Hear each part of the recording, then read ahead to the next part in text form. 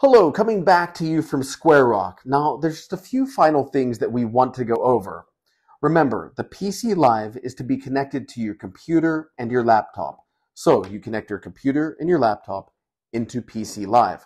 Next is the monitor. Remember, when you're using your headphones, you connect it directly into the monitor port. Finally, the knobs. Make sure you have the record knob turned all the way up to max when you're first using. As well, when you're first using, make sure that you have the monitor knob also turned completely up to max.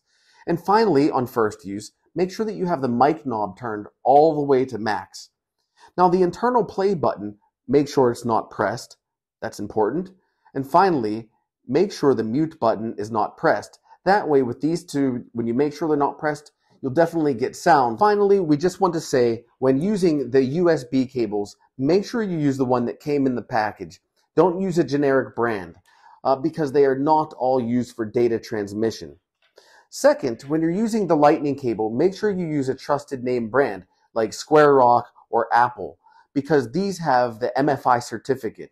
Not all of them have the MFI certificate and are two-way. Thank you.